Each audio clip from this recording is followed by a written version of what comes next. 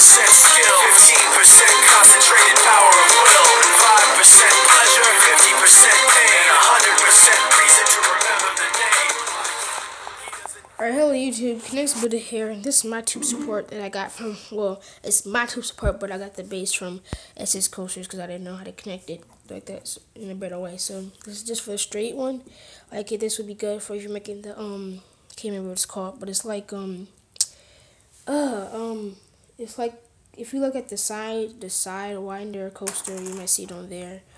But it's like a hook curve, like it goes up, then curves out, then goes back down. I can't remember what it's called though, but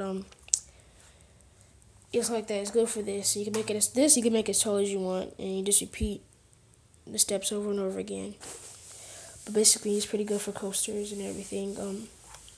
If you like this idea, and you just comment in the description, I might make a tutorial depending on my time, because I'm still at school and stuff like that. So, you know, that's pretty much it of it. But you know, and just to let you know, for my coaster, I'm gonna give you my new coaster that I'm making. Well, before I say that, the coaster with the clear tubing, the station.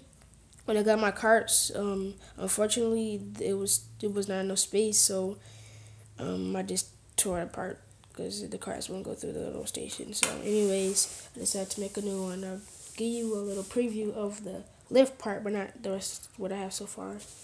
This is the lift part that I'm working on.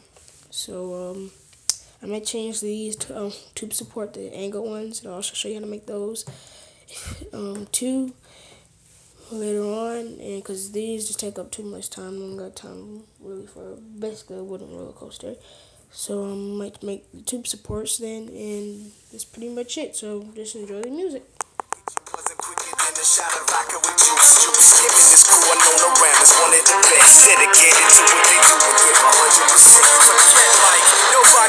How or why he works so hard. It seems like he's never got time because he writes every note, he writes every line, and I've seen him at work when that light goes on in his mind. It's like a design is written in his head every time before he even touches the key or speaks in a rhyme. And those motherfuckers he runs with, the kids that he signed, ridiculous without even trying. How did he do this? Is 10% luck, 20% skill, 15% concentrated power of will, 5% pleasure, 50% pain, 100% reason to